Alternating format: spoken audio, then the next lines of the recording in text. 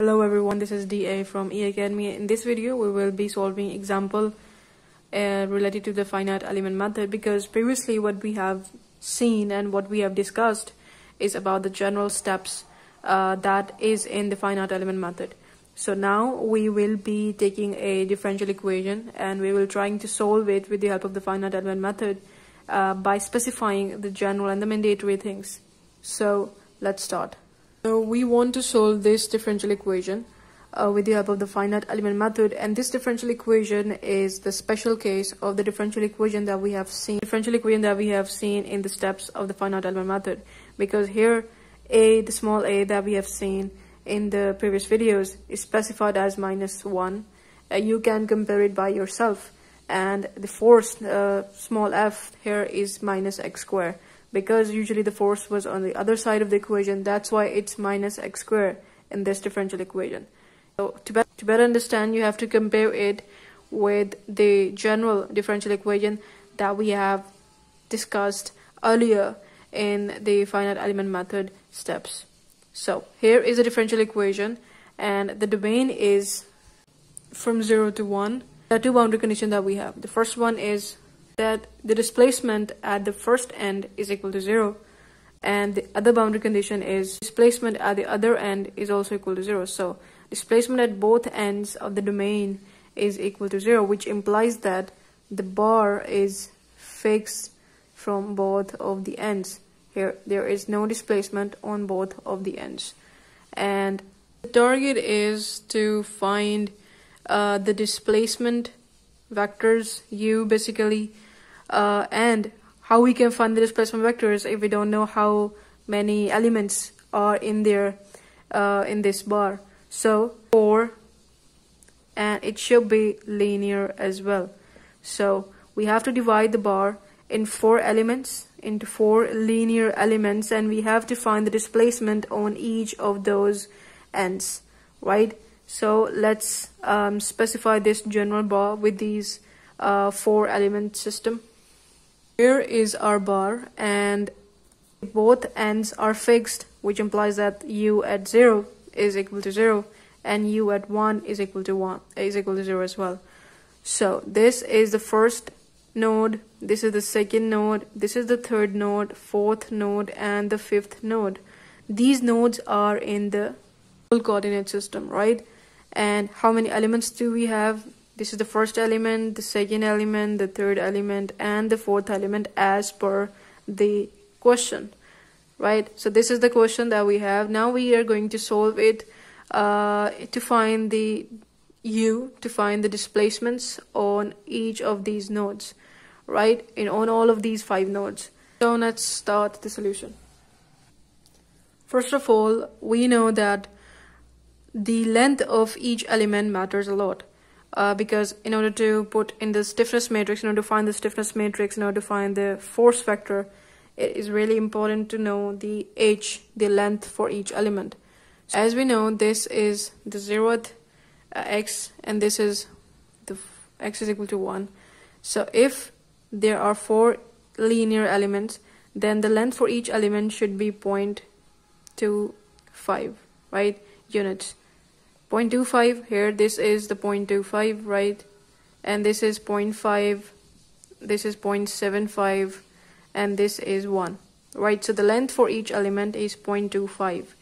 And we know the general structure for the stiffness matrix that we have seen in the previous videos. So let's write it down here. For the stiffness matrix for the element level, and XA and XB right here, the first end and the second end, because this is the x-axis. So we have psi, that is also known as the shape function we have discussed in the previous videos. The link of all of the previous videos will be in the card and will be in the description.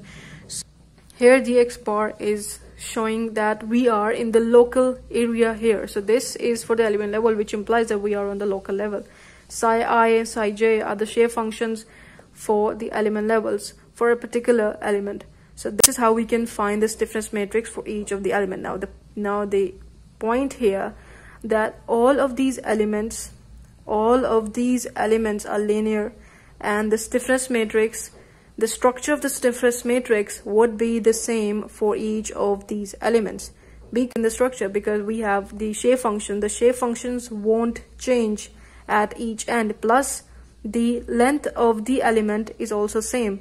The length of each element is 0.25, and there is no difference in the length of each element. That's why the stiffness matrix for each element, for example, if we find the stiffness matrix for E1, the first element, that will be the same for E2, because here we are in the local system. So in local level, this would be 0 and this would be 0.25. Again, for the E3, we are in the local system. This point would be 0, this point would be 0.25, and so on. So that is the very positive and the beneficial point for the stiffness matrix, is that we can solve it by going into the local level and just elevate them, because there is no difference, there is symmetry in the stiffness matrix. So let's solve it for the element level 1.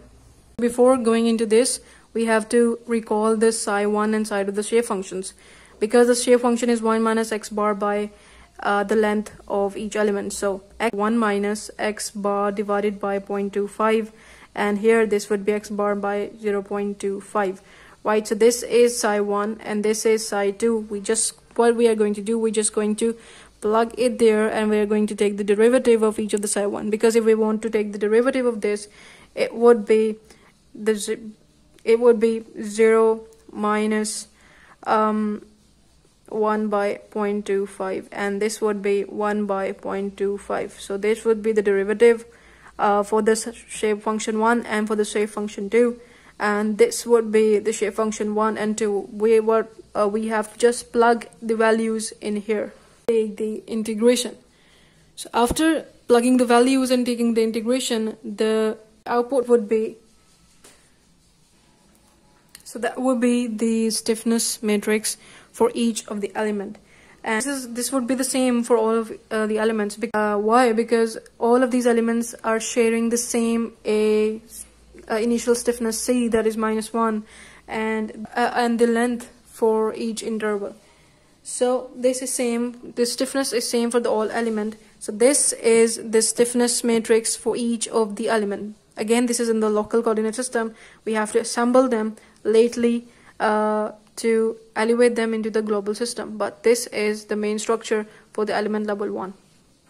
We are just going to write it on the side in order to use it later.